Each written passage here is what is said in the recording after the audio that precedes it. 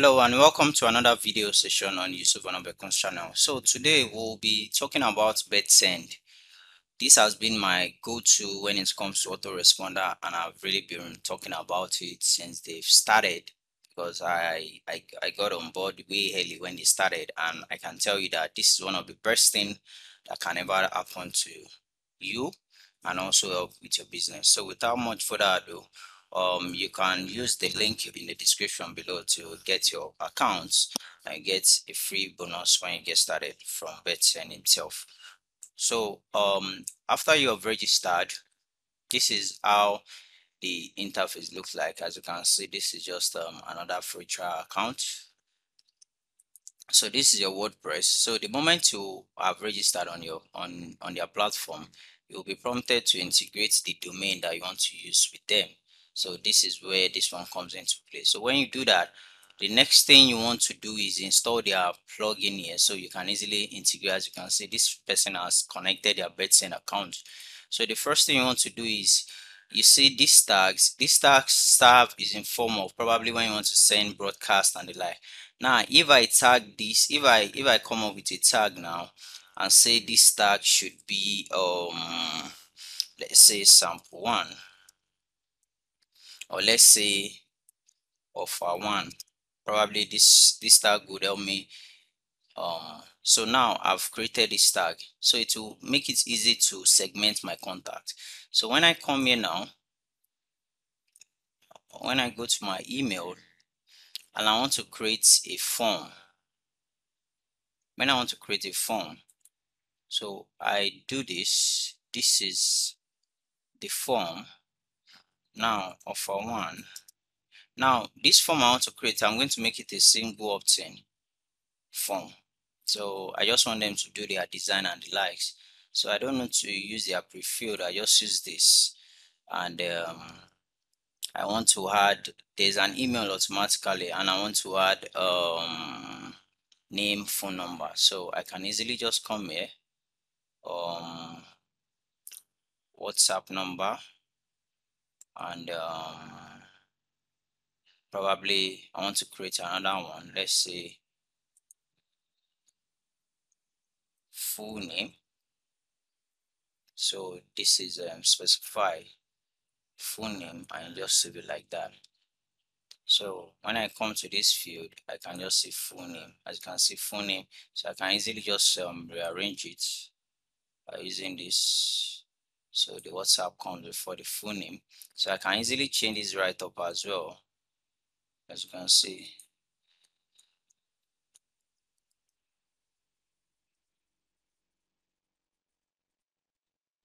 And I can easily remove this as well by removing this. Now you see that nothing is showing, but if I want them to use my referral link, I can just this. So but let me just leave it. This is how it's going to look like. So when you're moving forward, where do you want them to go to? You want them to redirect to a success page. As you can see, if they're already subscribed, what do you want it to happen to them? So probably if they're already subscribed, you still want them to go to your success page, or you want to redirect them to another link. So this helps you. So you want them to go to another page, sample.com/thank you. So sorry. So now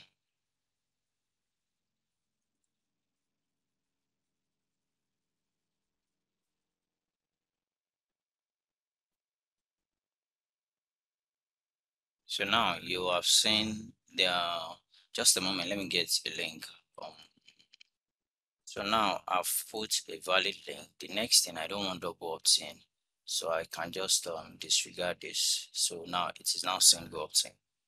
So the next thing is, which sequence do I want to take them to? And the first thing is, I've not set up any automation, so I want the tag I did initially. I can easily go and choose that tag now. This is it, you understand? So and the next thing is, this is how it's going to look like. So raw design with no design. So I want to copy this one. So when I copy it, I keep it somewhere for reference. So when I've done that, all I just need to do is just update. I just need to update. Now I've done this. So what's the next thing I want to do? I still want to use this offer one. So I come to my automation now. I've not created any sequence.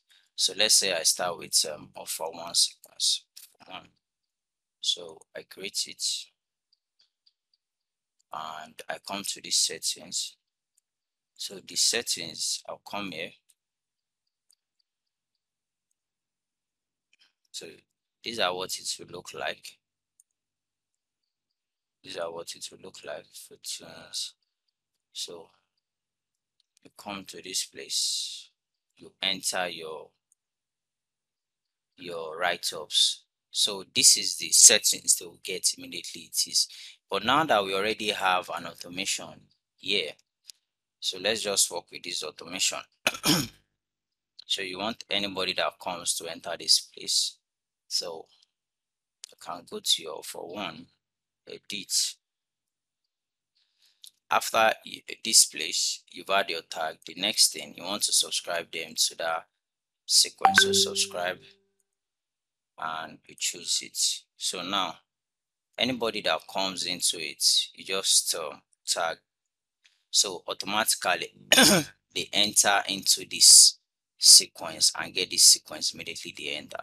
So with this, you've been able to set it up very well to use. So like this now, anywhere I use this stuff, they would easily be able to come in and use it very well. So this is how to go about it. If you have any question, you can easily ask in the comment section and I'll gladly answer. Thank you very much. Now, another thing that I love in addition is this. If you look at this now, let me tell you how it works, man.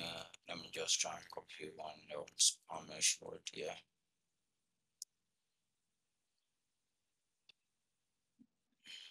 Now, you can easily use this icon to check if your email is going to have high spam rates. Now, when you look at this,